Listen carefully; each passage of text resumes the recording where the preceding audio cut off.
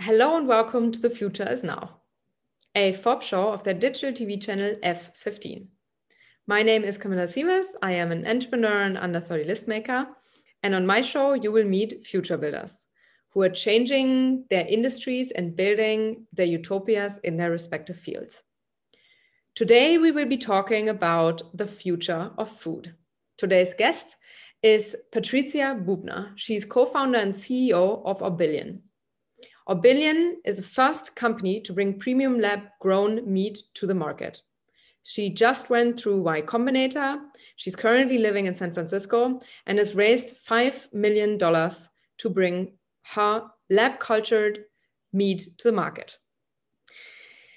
She and her two co-founders have combined 30 years of experience in business and product development, bioprocessing, and biopharma. They have managed to grow 4 different flavorful meats in the lab: Wagyu, wild elk, lamb, and American bison. Patricia is a scientist and engineer whose mission is building a future that is morally and ethically sustainable. She holds a Master of Science in Technical Chemistry and a PhD in Biotechnology, while also doing her postdoctoral research at the Energy Bioscience Institute at UC Berkeley. Please welcome her to the show, coming from the West Coast. So, hi, Patricia. So nice of you to join us and welcome to the show. Hi, Camilla. Thank you so much for having me. I'm super excited to be here. So I've introed you already, but what I will do is give a short overview of what we will be talking about today. So the overall topic is obviously the future of food. But before we get there, I would like to delve into your own story. This has been, one can say, a 30-year project in the making. So we'll look at your own story, your private journey that brought you here, Orbillion's story from Berkeley to Y Combinator to Silicon Valley life, I would say. Then obviously what cultured meat means in terms of benefits and value that it brings to the world. Then the problems you face with lab-grown meat and the food production that you have to overcome, the stakeholders involved.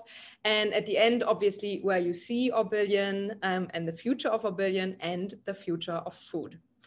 Before we start, I would like to get to know you a little bit better. And so hence, I would like to ask you 3 very shortly answered questions about yourself. And the first would be, what is your biggest strength and your biggest weakness?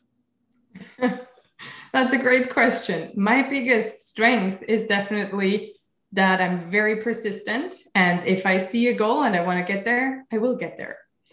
My biggest weakness is that I'm impatient. So waiting for me is a little bit difficult.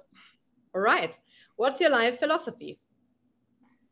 My life philosophy is I'm an optimist.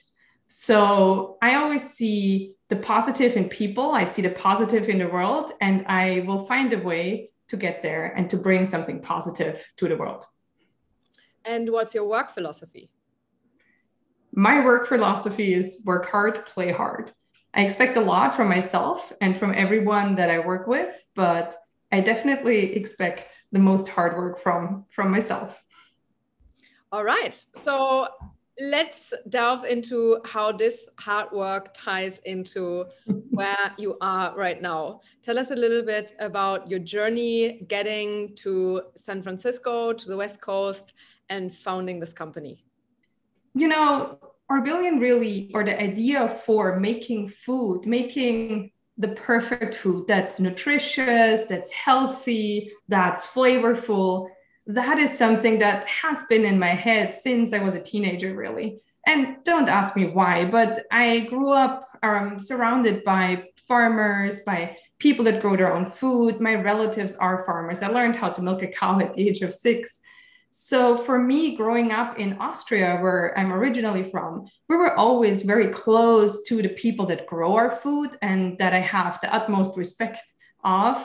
And also we knew where food comes from. So that kind of instilled in me this, together with my always nerdiness and my my drive to wanting to understand what things are made up of, I was like, how can we really make food in a way that we know exactly what's in there and that we can design these properties, the health properties, the nutritious properties, and also the flavor, of course, which is the most important part of food.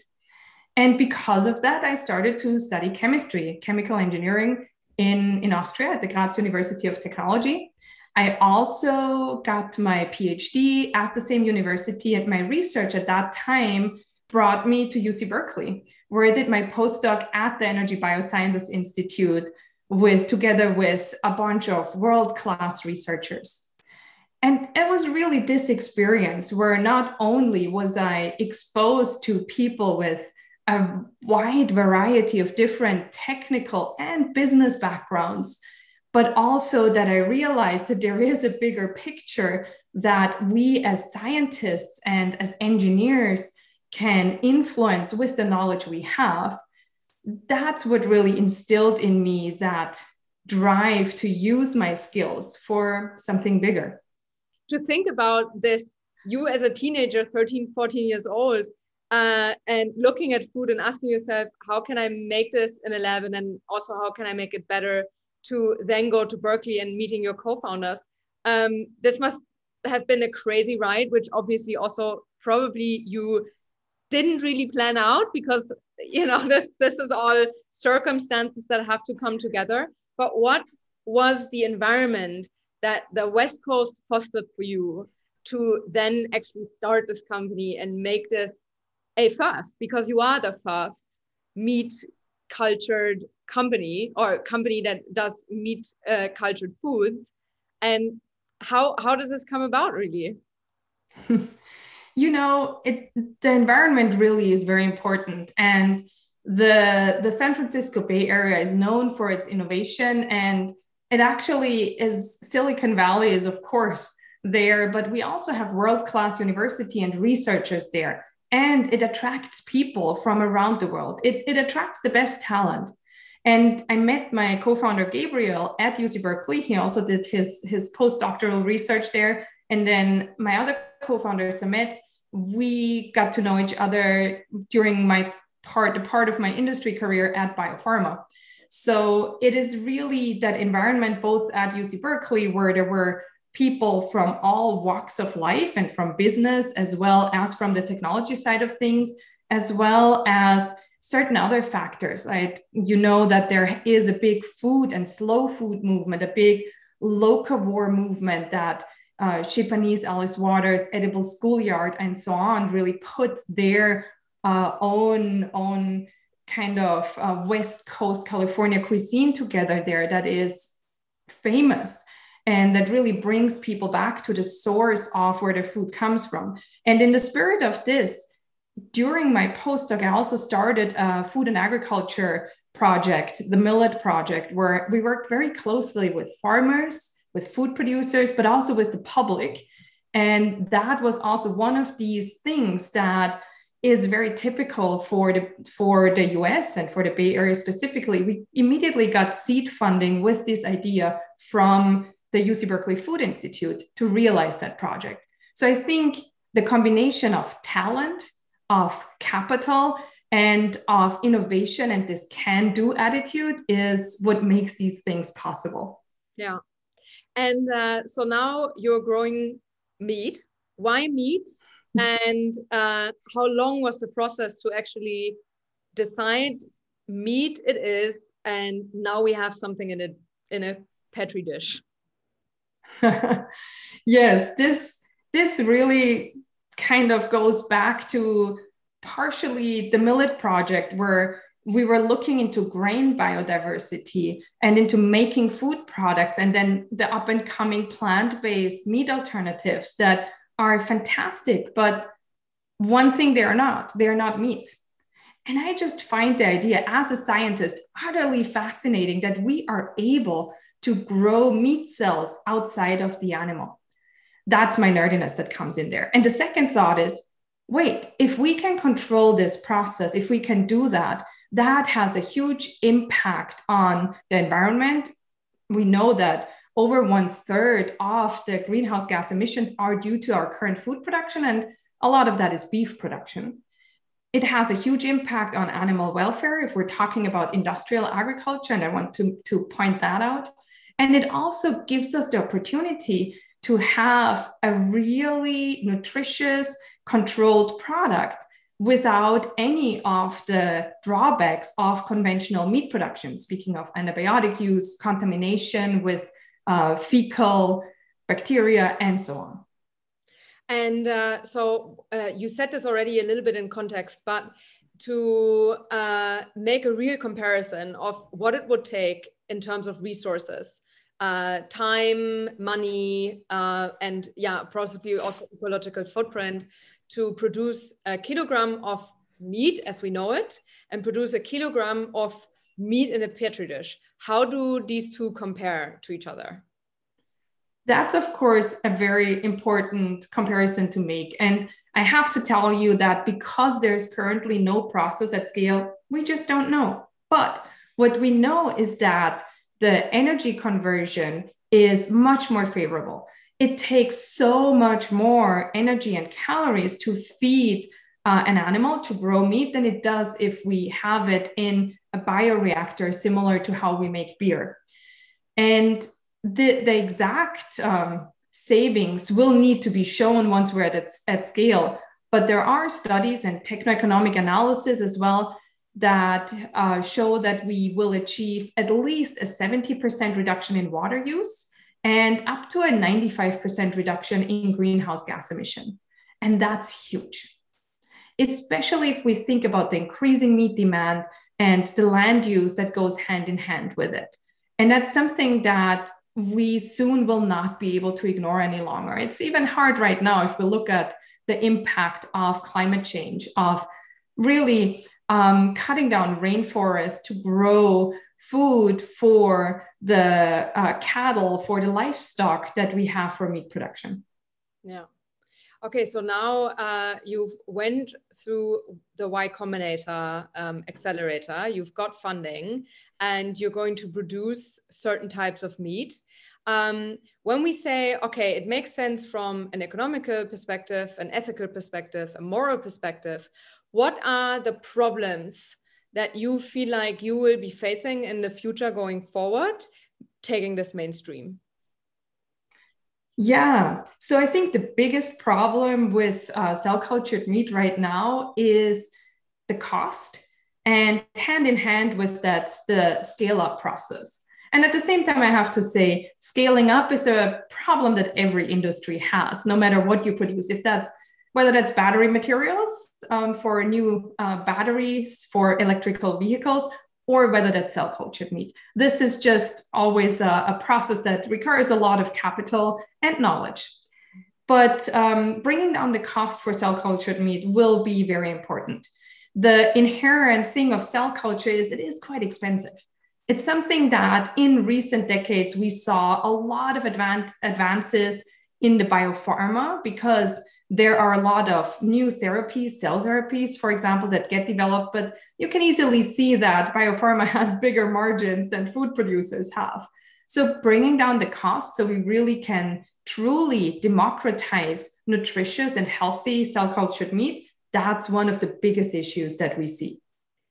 Do you feel there will be a negative perception in people's mind that will view these meat as chemically cultured, or maybe not as pure, or just frankly weird, as we've seen with other food movements that couldn't, be taken mainstream? I honestly don't. I think it is our responsibility as scientists, as the companies in this space, to tell the consumers the story of how we produce it. Because what frightens people is things they don't know and that they don't understand. So for us, transparency is super important. And really, what we do is nothing else but taking cells from an animal, and instead of having that animal grow their own meat and tissue and then slaughtering that animal, what we do is taking these cells, transferring them to a bioreactor that looks exactly like the reactors that you see in craft beer breweries. And we put it in a nutrient-dense solution where we know every single thing that's in there and can control every single thing. And then we grow and make more meat out of that. It's truly something that is so safe and has been proven so many times in biopharma. Biopharma uses this process for years and people get injected with these things, right? We only have people eat it. So I think telling this story and telling it right and saying, look, we actually can produce something that's better, that will be the story that will convince the consumer. And overall, we will be able to produce a flavor that's unparalleled because we don't run into the restrictions of conventional agriculture. And if you think how and why we eat certain types of meats, it's, going back in history, it's probably the thing that was the easiest to catch. And then it was the thing that was the easiest to domesticate and didn't kill you when you tried to feed it.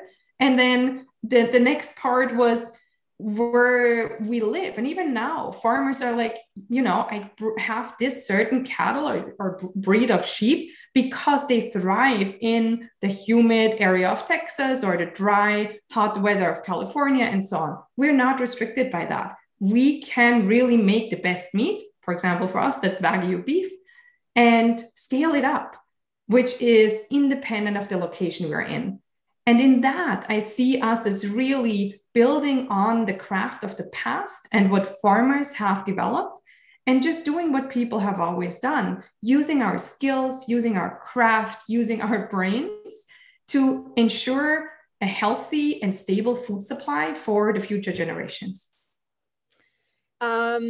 There's a point to be made, maybe, that also the education around food is not what it should be, and that people actually have false narratives in their mind of what is pure or unpure or healthy or should be processed a certain way. Do you think stakeholders that will allow you to scale this and make this big will have the same interest to kind of narrow these beliefs and also give you the funding that you need in order to scale this to mass production? Definitely. And we see a huge interest right now in meat alternatives in general and cell-cultured products specifically.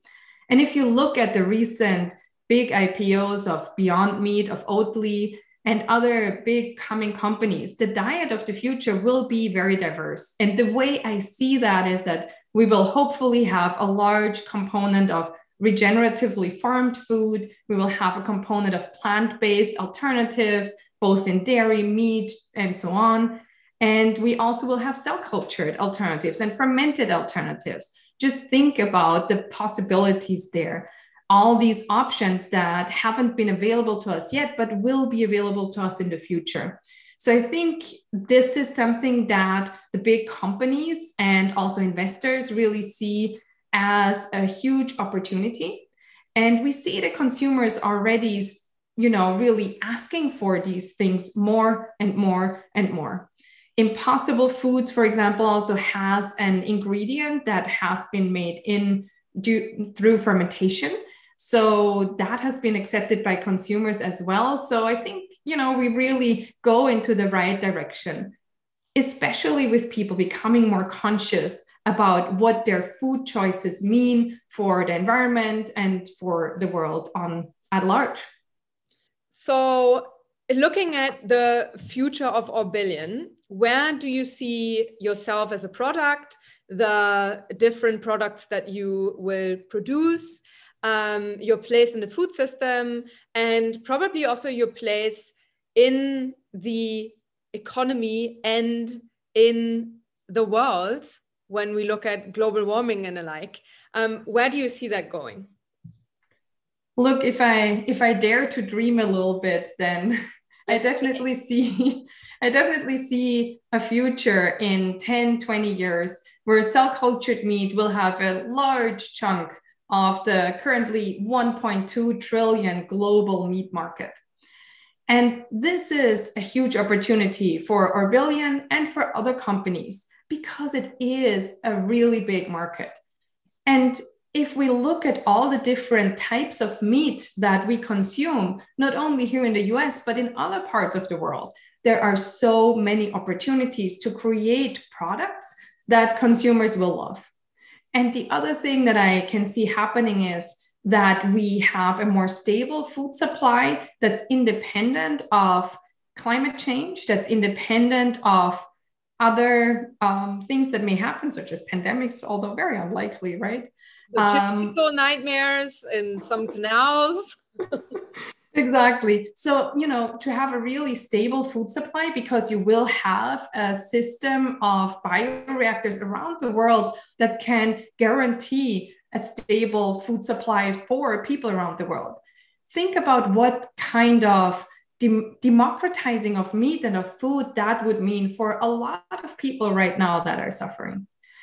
I also see that we will need to scale. Within the next 10 years, we will not replace animal agriculture with cell cultured meat. We're just not there at scale yet. It is still a lot of innovation that is needed for us to scale to a point where we can even do more than just feed that increasing need for meat that we currently see, right? The demands are rising. And you can see that with a lot of these meat supplies during COVID, that they suffered. They couldn't supply their consumers with the things that the consumers wanted, right? So that will be our first role, to really be a stabilizer there. But in the future, I really hope for a huge effect, a global effect of cell cultured meat, and especially, of course, of Orbillion. And when you dream up, maybe let's go back to your 15-year-old self. With everything that you know now, what does the future of food look like to you? Is it going to be local? Is it going to be seasonal? Is it going to be coming out of a lab? Is it going to be individualized to everybody's genome? What is there going to be a one-size-fits-all model? What do you envision the future of food to be? I think the future of food will be all of that and more. Things that we can't even know yet, because they will be enabled through all the technologies that are coming up right now. I can see even food that's personalized to your microbiome, not only to your genome. There's a lot of research going on there too. And, it will be different geographically, because there are regions where more and more consumers have more and more money and are willing to spend money on personalized nutrition. And then there are regions that will profit from having just a stable supply of nutritious food. And I also think that we will see that subsidies will shift to really help that stabilization of the food supply. And we will see that meat produced by farmers will get more expensive. And that's something that, again, with having more alternatives, can help consumers to have a multitude of nutritious and affordable solutions. So I think the future of food is bright, and we all can create it. And that is something where I feel very, very lucky to be able to contribute to that shift in our food system and to creating that future of food together with my team at Orbillion. Yes, amazing. And maybe we can even, cure world hunger and put real prices on real food and not overproduce and throw away all the time.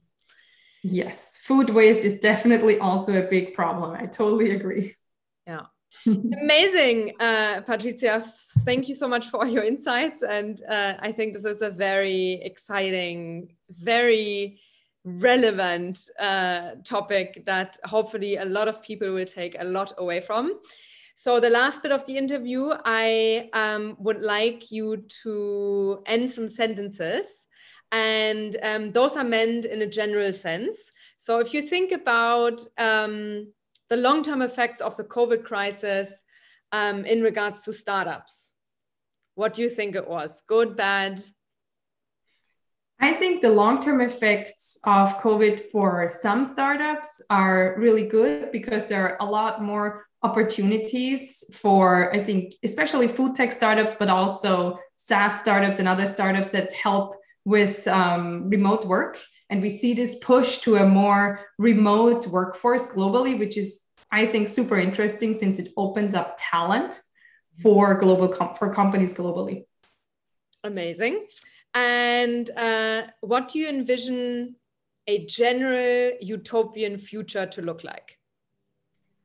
a general utopian future for me looks like that we are able as humanity to incorporate technology and nature at the same time, to be able to, you know, live together with nature and at the same time use the technology that we have for the better of humanity and every other living being on this planet. So I really think that we're on the right track. We just need to be a little bit faster.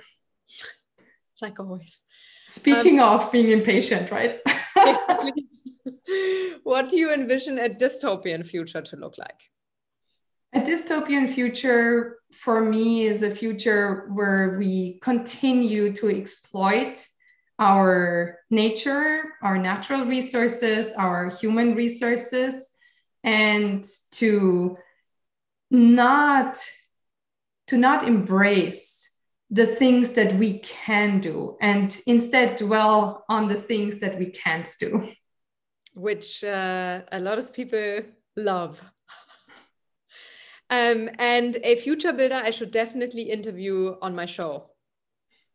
Yes, I think you should definitely talk to Luciano Bueno from Gali and ask him about his view on how we will dress in the future and how that will be produced. Awesome. Thank you so much. This was very insightful. I loved every bit of it. Thank you for taking the time. Thank you for doing this early in the morning. You're at the West Coast, I'm at the East Coast. So love that we could make this happen. And I'm sure we will have a follow-up interview when, you know, we can deep dive into the problems that arise, but also the successes that you've had along the way. Absolutely. And thanks again for having me. Absolute pleasure to be interviewing with you. And I thank you for watching. We love for you to subscribe our YouTube channel. I hope you found this interview as insightful as I did. And you share and comment. And as always, we see each other next week at another episode of The Future Is Now.